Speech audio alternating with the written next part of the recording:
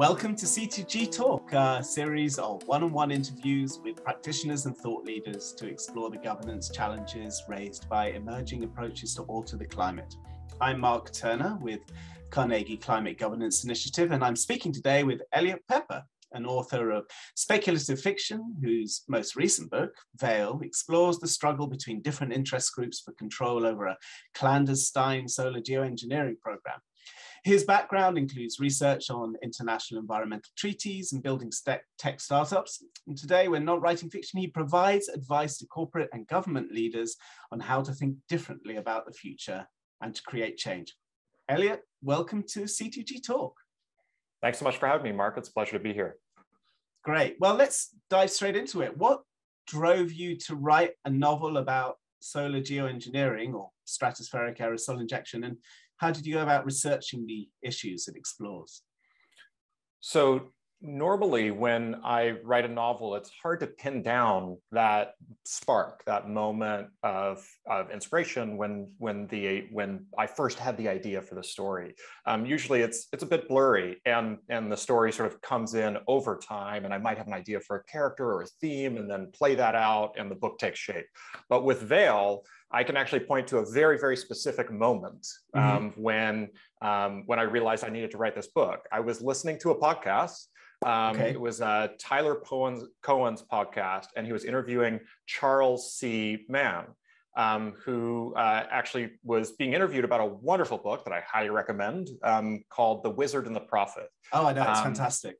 Yeah, it really reading it changed the way I look at the world today. But I hadn't read it when I was listening to the podcast. And during their conversation, Charles started describing current research into solar geoengineering.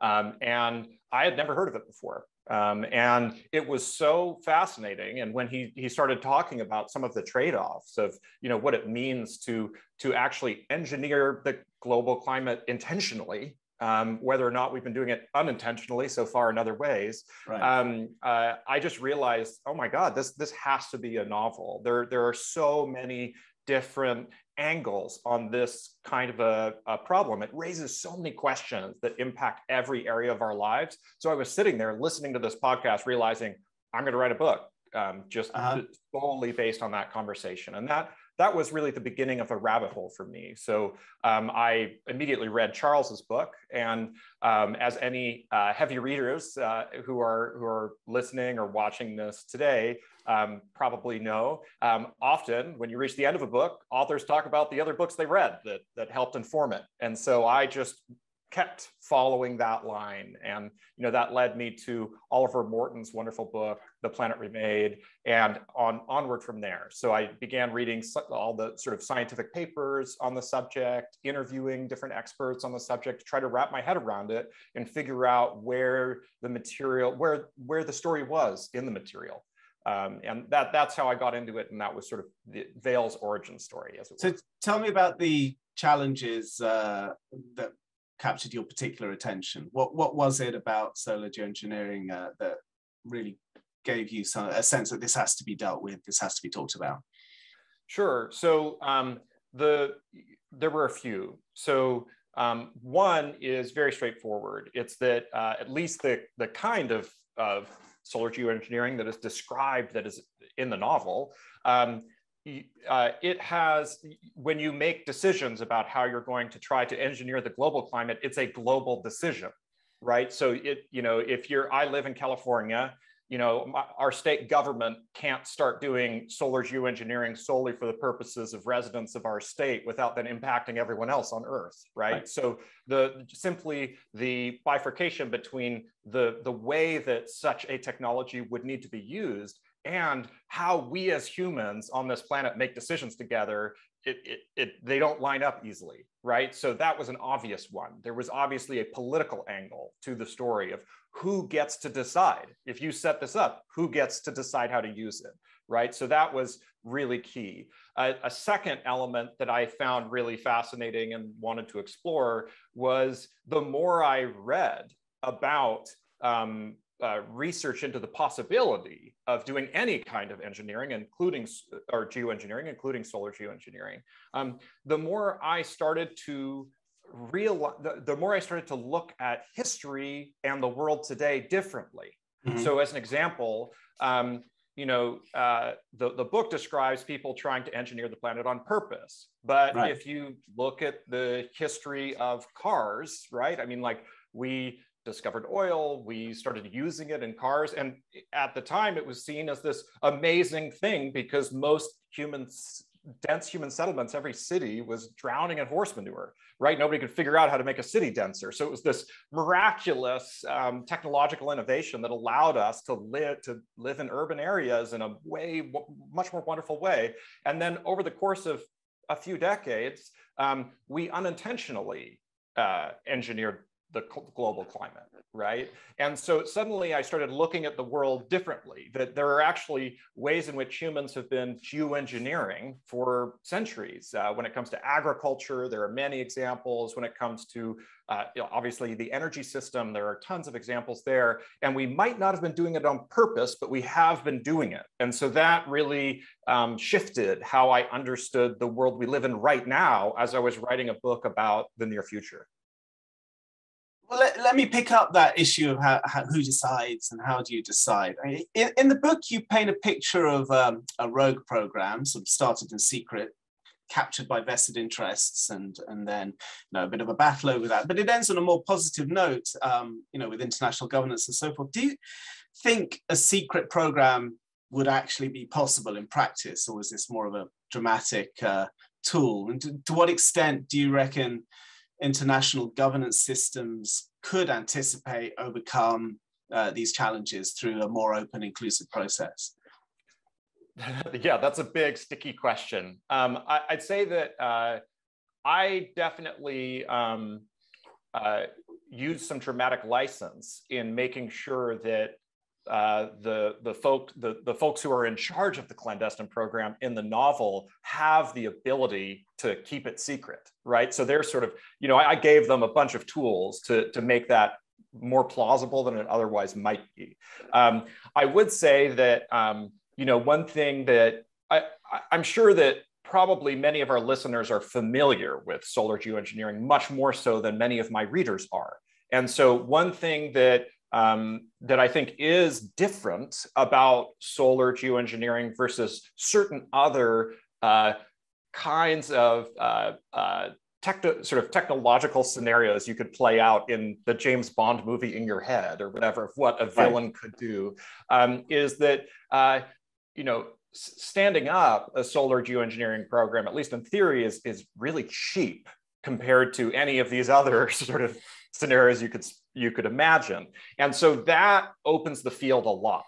So when I was interviewing folks about, how would this need to work if it was going to be secret? Or, what are the other ways it could go wrong? I mean, it's very clear that, like, any government on Earth could decide to try this. Their ability to keep it secret would vary by government, but also that because it's cheap and more accessible, it means that you're going to have more heterogeneous groups that might try it, right? So whether or not it's secret, I think it could be very, very messy. Ultimately, if it's messy or secret, you're going to wind up in a situation where you're now, rather than deciding together how to do this right, you wind up in a situation where you're deciding together how to deal with the fact that someone has already started doing it. And the dynamics are quite different. So that was something I gave a lot of thought to. So obviously one of the challenges of governance and a more open or inclusive kind of way of taking these decisions is that people come from different places, live in different contexts, different countries might have different interests in different outcomes and so on. Do you think it is possible for the world to have a conversation, come to some shared understanding and a sort of a just and fair approach to this? So my take is that it is possible, but I think it'll take way more time than we normally think. So, so let me take that a step further. So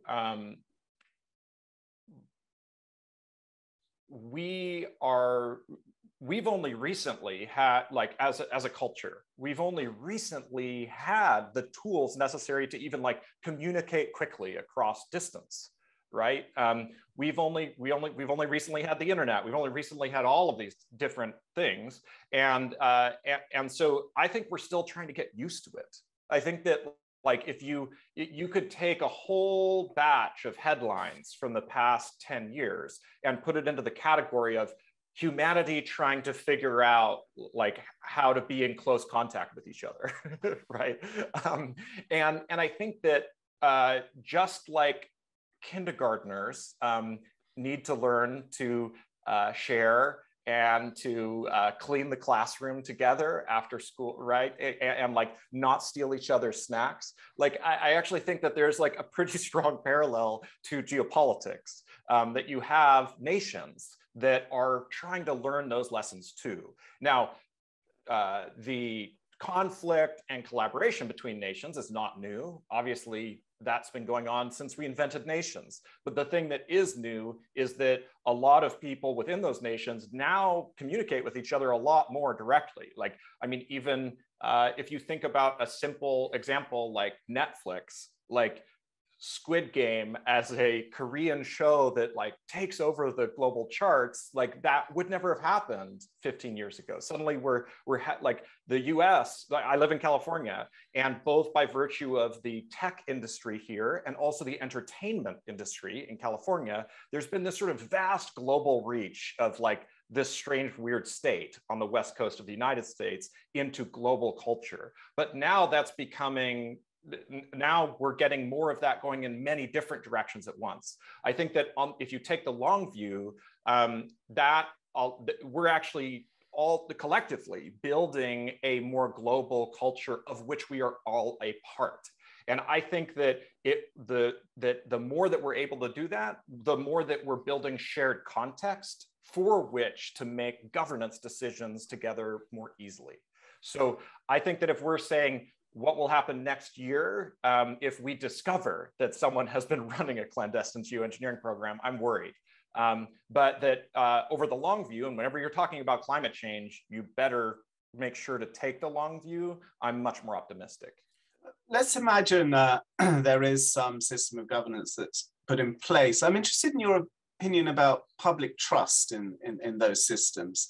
You know, obviously over the period of the pandemic, we've seen a lot of governance systems work out approaches to deal with it, and yet in certain contexts there's a large number of the public who don't trust this is really being done properly and suspect secret forces at play even if they aren't. And similarly, one might imagine that even in a governed geoengineering situation, there would still be people who suspect that things are not as they say.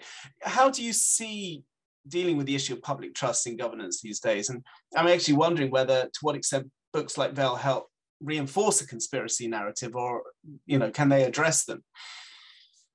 Okay. Let me take those two questions in reverse order. Okay. So first of all, could a story like Vel or any other thriller, right, that has a conspiracy in it, does that reinforce conspiracy narratives? I think it absolutely does for people who believe in conspiracy narratives, right? I mean, 100%. Like it's confirmation bias. So it's a great way to reinforce the fact that you think this is how the world works. But I think that if you zoom out from those people, from that subset,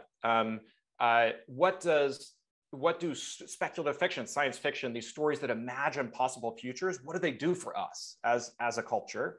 And Stephen Johnson, the journalist, has this, he popularized this, it's not his idea, but this wonderful idea of the adjacent possible, right? Mm-hmm. That if you imagine in Earth's primordial soup, where you only just had a bunch of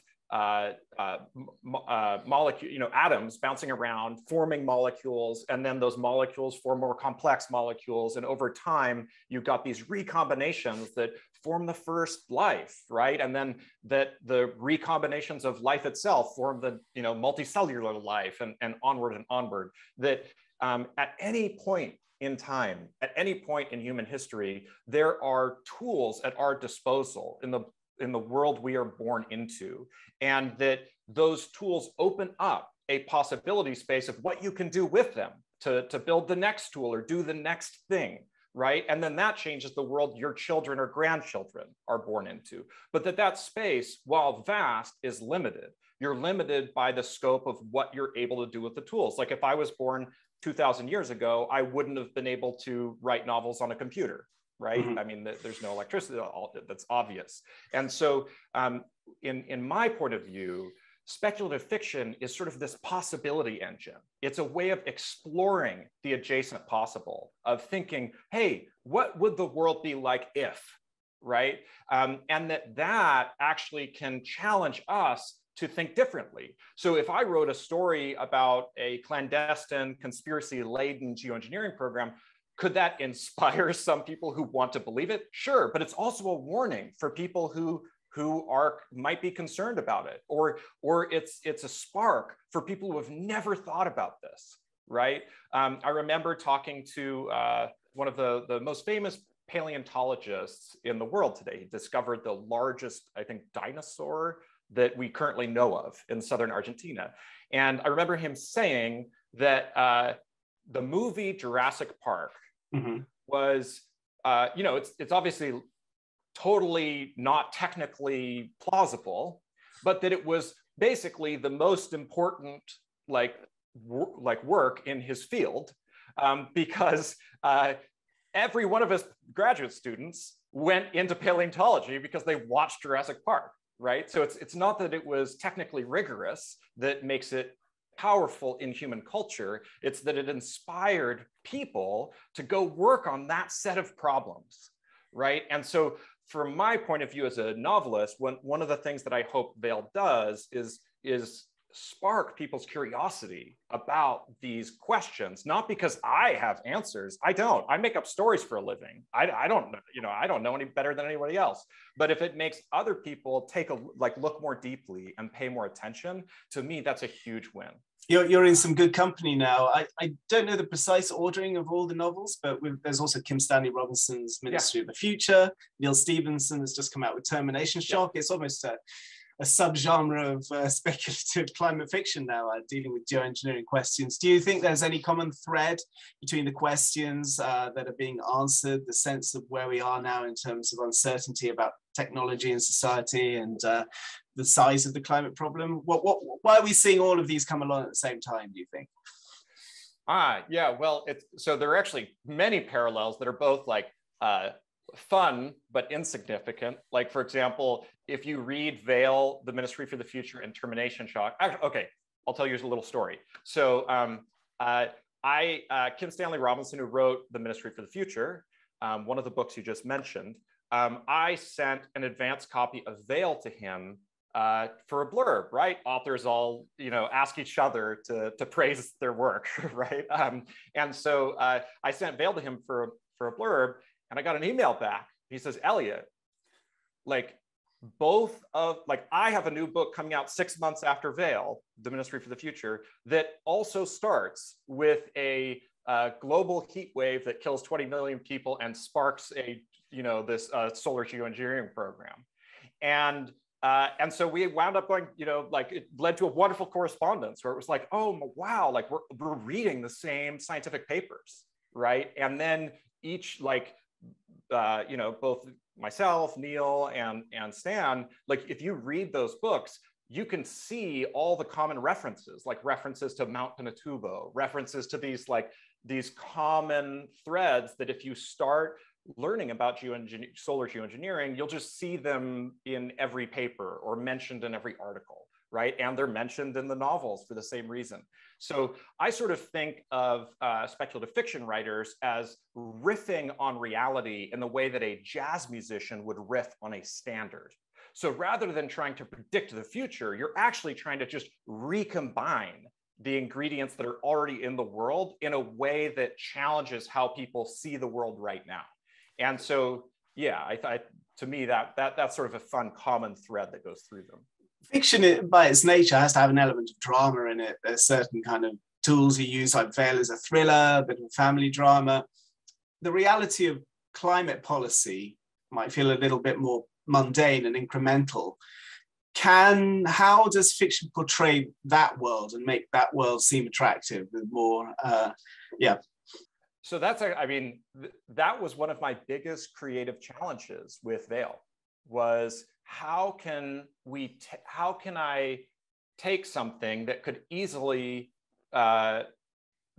effective as a story devolve, right, into just a bunch of people arguing with each other, right, and turn that into something that has a narrative drive to it.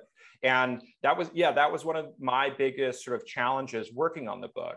I think that one thing that might be interesting to folks is the difference between stakes and scale. So this is something I think about a lot as a storyteller. So if you think of the latest Hollywood blockbuster you've seen, like the Marvel movies, which I enjoy, right? Like they're super fun. I really enjoy watching them, but they sort of have this trap that the writers have gotten themselves into, which is, well, okay, like you've saved the world, so now you need to save the solar system and then the galaxy, or right? Like you have to keep raising the stakes because otherwise somehow it feels like it's not important enough to deserve a Marvel movie, right? But when I'm working on a story, the thing that really drives it is not stakes, it's not scale. It's not, oh, we're saving the world and then the galaxy. It's stakes. It's what do the characters care so much about, right? Like, what do they care about that they will go to the ends of the earth to try to make it work? That's their quest, right? So like that could be saving the world, but that feels fairly generic. It could also be, popping out to the store to get some milk. I mean, if you cared that much about it. And like a good pop culture example of this is the show Succession just had its season finale. And if you think about that show, it's just about a bunch of kids, like basically trying to maneuver around each other over control of a company. But like, who else in the world cares? Nobody. They just really, really care. And that's what drives the drama in the show. So one of the things that I needed to find when I was working on Veil is, who are the people? Who is the kind of person who would care about resolving trying to resolve at least one problem associated with geoengineering in such a deep personal way that it would change them, right? That in questing for that kind, for the thing they wanted, it would show them what they really need out of life. And so that's what I try to think about when I'm grappling with something like, how do I turn this into a story? It's who is the person and why do they care so much about this thing? So what kind of response did you get with this framing and how you did it from, some of the environmentalists and climate experts that you'd spoken to? What was their reaction to what was finally given back? I mean, honestly, I've been surprised. I've been really delighted. I mean, they've said nice things. Maybe they're saying that because they're saying it to me, right? But no, I mean, like the response from folks in this field has been overwhelmingly positive, which I was sort of shocked by, because when you're making a piece of art, you're always worried about you want people to like it, right? And so it's been really wonderful and inspiring to see that it resonates with people who know far more about the subject than I ever will. Do you think there's a sense in which some of those people who knew more and who guided, your original research, then got something back in terms of how they felt about the work they were doing, how they were emotionally reacting to the work they were doing? I hope so. I mean, I think that ultimately that's part of what stories can do, right? When I read a novel that really resonates with me, it helps me look at my own life in a new way. It helps me feel more connected to other people, even if they're totally, they're made up, they're fiction, they're fragments of someone's imagination. But when you really connect with someone on a human level through fiction, it can shift the way you see the world and make you feel more connected. And so I hope that that's the case with Veil. And honestly, I hope that, you know, one of the wonderful things about a story like this is, okay, early in our conversation, I mentioned Oliver Morton's The Planet Remade. And everyone, or many people who have started to go down the solar geoengineering rabbit hole, that's a great place to start, because Oliver does such a tremendous job. I started with it too. Yeah, exactly. So if you're listening now, and this conversation makes you want to learn more, start there. It's a great place. But the thing with The Planet Remade is that basically the people who read it have already raised their hand intellectually to say, I'm interested enough to learn more, right? Like I picked up a book called The Planet Remade. Like, I'm going to find out what this stuff is all about. So The Planet Remade is perfect for people who are at that point in their lives. But a cool thing about a book like Veil, and not just Veil, like Termination Shock, like The Ministry for the Future, is that these books actually make a very different promise to the reader. The promise to the reader is, I'm going to take you on a journey, right? I'm going to bring you on an adventure, and it's going to be fun, and it's going to be exciting, and we're going to learn stuff. And hopefully, if I've done my job as an author, you're going to want to keep reading. You're not going to be able to stop turning the pages. And then when you finish, it's going to stick with you long after you reach the end, right? Like the ending is going to be surprising, but inevitable, all of those things. And because the promise to the reader is different, you get different readers. So many of my readers have never heard of geoengineering. This is, in fact, probably the interview I've ever done for the novel since it's came out, where I actually used the words geoengineering by far the most times, because you know who it is and the audience does, right? But for the most part, my readers, this is totally new to them. They're coming because it's a story. And if it like sparks a little bit of curiosity in just a tiny percentage of them, to me, that's a beautiful thing. And it's a beautiful thing in part because as we are collectively building this big cultural ship, right? Like we need those common metaphors to make sense of the world. Like if you think of George Orwell's 1984, think about having to have a meaningful discussion about state surveillance without being able to use that as a common metaphor. It'd be really hard, right? So fiction can offer that. And I hope that whether it's Termination Shock or Ministry of the Future or any of these other novels that grapple with how the climate is changing and what we could be doing about it, that fiction can help give us the tools to do it right. On your website, you posted an interview with Stuart Brand, the futurologist, Whole Earth Catalog, famous icon in this area. He famously said, we are as gods and have to get good at it. First of all, do you agree? But secondly, are books like these helping people get to grips with what it would be to be as gods and be good at it? Yeah, I don't know if I can credibly call Veil a good how-to guide to apotheosis, but I do think Stuart is right. I mean, imagine that you could go back in a time machine and bring someone from the Roman Empire to the present, right? I mean, we have towers of glass and steel that go like so many stories into the sky, right? Like we've used like electrons and sand to make thinking machines that we can have instant communication anywhere on Earth with. We have these flat panels that we spend all day looking at because we've brought them to life. Like, I mean, it's magic. It's like, it's technology, and that's magic, right? And what that means is it gives us power. Instead of spending all day foraging, like I spend all day making up stories and typing them out and sending them to people, right?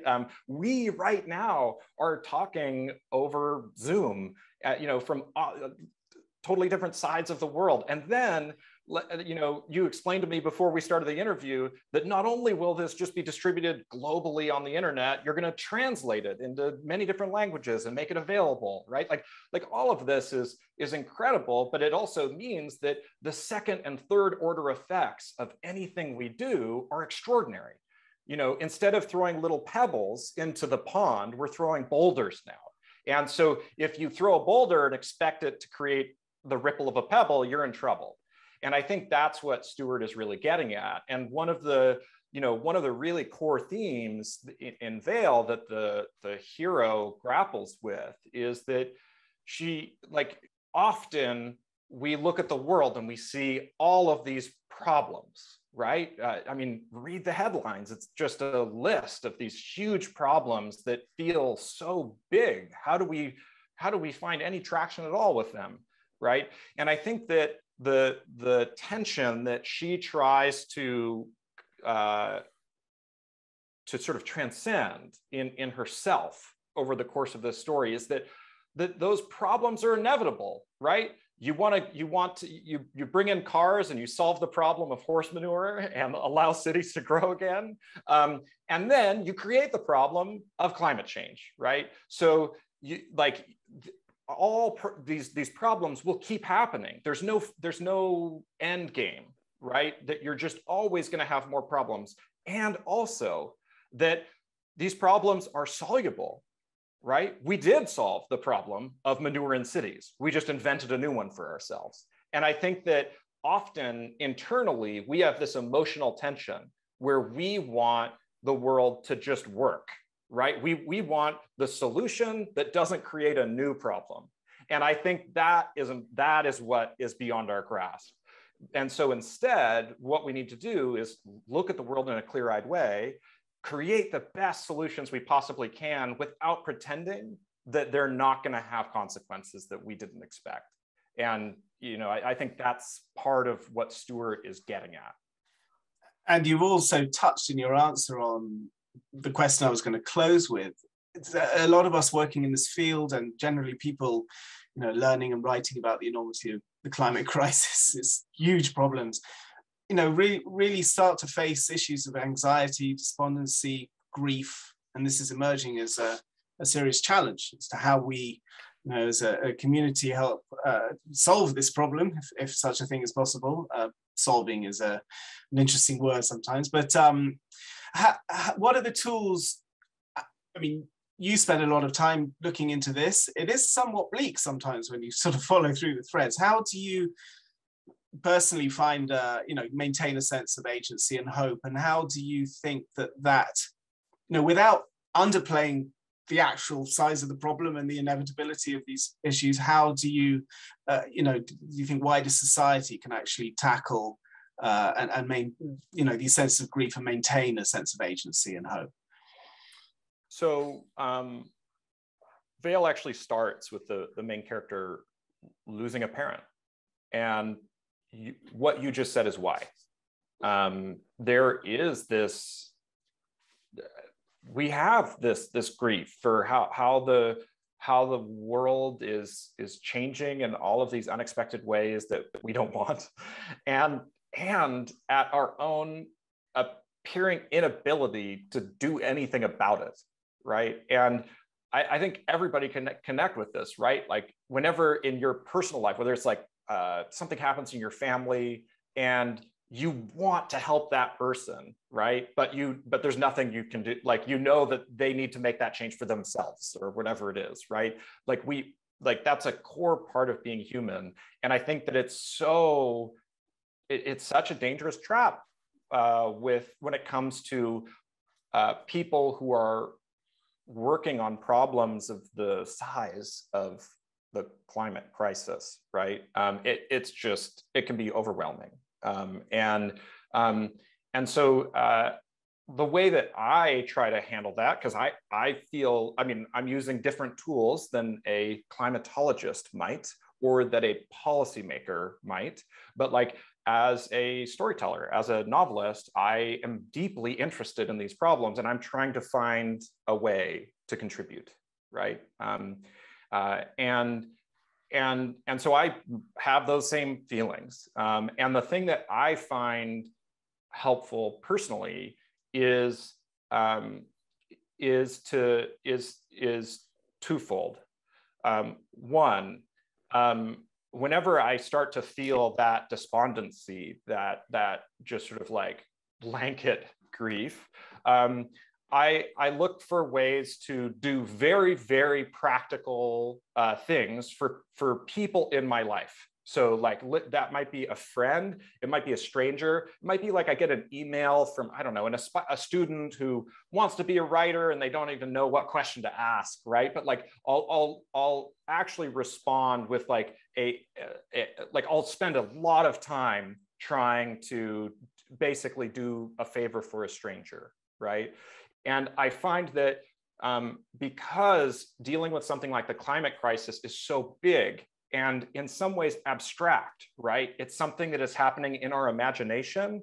We're experiencing the effects of it concretely, right? Like I live in California, we are choked by smoke every summer from wildfires, but the solutions are much more abstract. And so finding practical ways to do something to make someone else smile in my life is actually extremely helpful. And it's even more helpful when I pair it with something we already touched on in this conversation, which is that that we are like the human lifespan is a totally arbitrary number, right? Like we're not alive for that long. I mean, if you look at the geological time scale, it's like not even a blink of an eye, right? I mean, if you look at from a mayfly's perspective, we live forever. But that when we're talking about things like the climate crisis, that's a huge scale problem that will be playing out for a long time, regardless of how what we do about it. And so it's really helpful to remember that we're all still trying to figure it out, right? Like it may feel like it's been going on forever, but in fact, like if you look at any other big problem that like human civilization has been faced with, we're reacting faster than anyone ever has, right? To basically anything. And we have new tools at our disposal to do so. So I think that I find that to be a source of hope because I'm not worried about the planet. Like I am worried about real people who are living in specific places on the planet and are in terrible situations that this will make worse. But I'm not worried about the planet itself over a long time scale. And I have a lot of confidence that as our culture starts to process this set of problems, we will invent new ways of solving them. But what that means is that if I believe that, I can't then come around and blame myself for not having invented it yesterday, right? Like that's not how this is going to work. It's going to take like all of us over the course of generations to do this right and to figure out the right path forward. On that note, Eliot Peper, thank you so much for being a guest on C2GTalk. Thanks so much for having me.